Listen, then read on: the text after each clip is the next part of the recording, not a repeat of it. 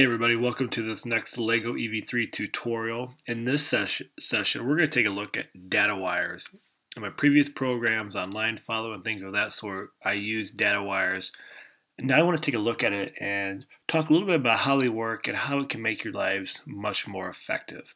And so one of the things that we need to think about is most of the blocks that we use in the LEGO Ev3 software require information. And that information is data. It's data that we use for the robot, whether we tell it manually or automatically how to make decisions and basically what to do. It leads to that action piece. And so if we were to take a look at a basic motor block, a move block here, and what we do is we are manually adding the action. Do I want my robot on for 3 rotations on these motors? I'm manually telling my robot this is what it is that I want you to do. But when we start to go over here to this red tab with data, we can start to use some of these functions, and the robot can insert the data itself based on the readings that it's gathering. So what we can use are data wires, and this will allow us to take the output from one block and use it as an input for another block. So let me explain here what I mean by that. We're going to be doing a program that's really simple, that's going to do this challenge here. You have a wall. So I've got these beautiful Mario bricks right here, and you've got your robot, whatever your robot looks like. This is Twitch for us. What we want to do is write a program, real simple, that the further out the robot is from the wall, using either infrared or ultrasonic, I'll show you both, the faster the motors are going to move. And as it gets closer to the wall, it's going to slow down. And we're going to use that using data wires and based off the readings of our sensors. So how do we do this? What we're going to do is lay out the basic groundwork. And so what we need first is a loop block, because the robot's going to be making several decisions over and over again until we get to the point of actually reaching the wall. And so in here is these sensor blocks. Now the beauty of the sensor blocks, it's something that I think gets underutilized quite a bit, is they allow us to have the same modes as control as our weight block, our switch block, and our loop blocks. This allows us to put in a lot of output plugs, which gives us more control over our robot. So what we're going to do is we're going to use infrared right now. And I'll show you another one here with the ultrasonic, depending on if you have the retail or education set. And what we need to do is we're going to want to measure, because we want to get a reading of what the infrared sensor is detecting, and we want it in beacon mode. And so we already have that set up. It's right there. Boom. We are good to go. Obviously pick your port of what you have it plugged into. And then we want to add a motor block here.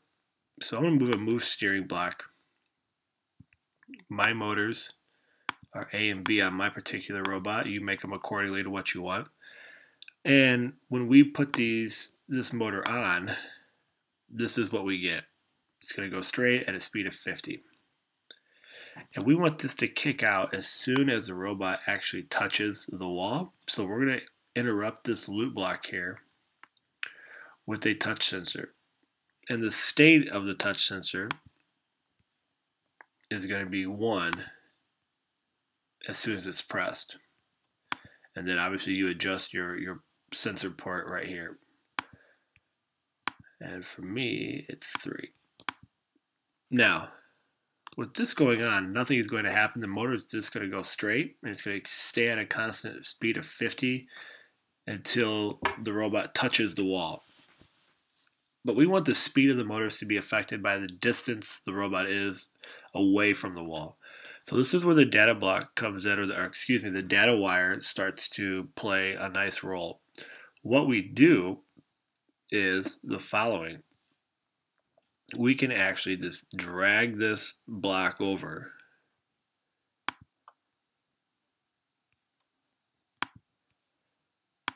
And we're going to drag it right on over to the motor to the speed here.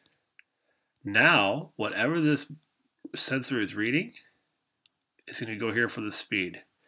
So if we're 80 centimeters away, boom, it's going to go 80 speed or 80 power. 20, 20. And as soon as it gets closer to the wall, it's going to get slower until it touches, and then boom, it's going to kick out. So let's take a look to see how this looks with our robot. We'll do it one this way, and then we'll do another one with the ultrasonic.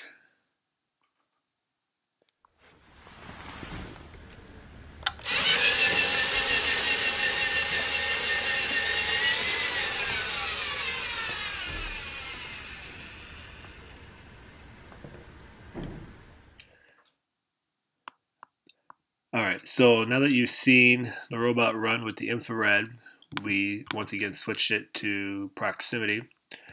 You can do the same exact thing with ultrasonic. What we have here is we're measuring, we're going to go distance to centimeters. You could do inches as well.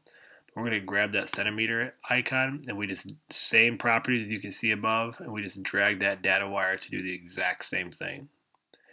Now, if you happen to have your robot plugged in to your computer, and you actually run the software down here, which I don't currently have, you can actually hover your mouse cursor over the wire, and it'll show and display what the sensor is reading. So, real simple way on how to use data wires. Up next, we're going to start using some of the data blocks and building into more complex code.